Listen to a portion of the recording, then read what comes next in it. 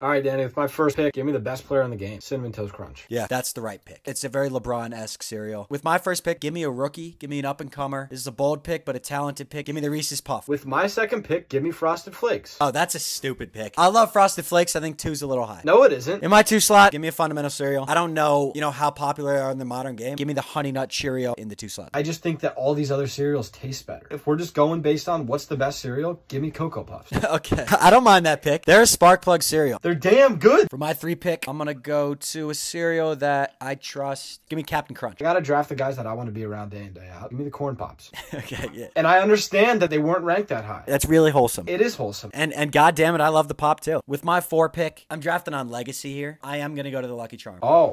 I don't think it's as big of a miss as you think, man. It's a one-dimensional squad. For my last pick, give me the Fruity Pebble. Just give it to me. Damn it. I don't know when they went Pebble, but I've always been happy with the Pebbles. With my final pick here, drafting on legacy, give me the Fruit Loop.